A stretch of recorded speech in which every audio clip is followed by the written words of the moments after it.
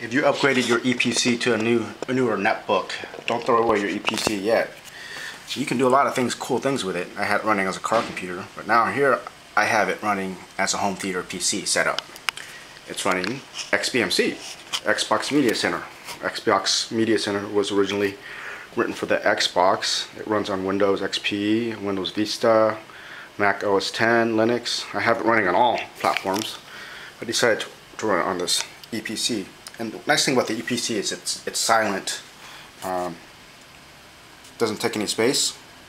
Works pretty good. The only problem is, how do you control it? Well, some guys wrote an application for the iPhone called XB Media Remote, and it works pretty good. It works through Wi-Fi. And let's get to here. Let's go over here real quick so see the reflection. There you got the thing. There's your settings. You can choose different hosts. You can browse music sources. Let me see music. Play some Buddha-bar. Let me see. Queue items. Album art shows up. Shows right there. Pretty cool, huh?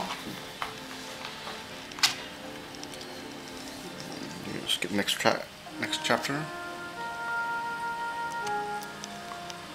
Skip. Boom. Boom. Again. Just. I decided I don't want. You know what? I don't want to listen to music. Let's do some video. Yeah. Video sources. Let's play a DivX movie. Ooh, see, album art shows up. It's kind of hard to see with this camera.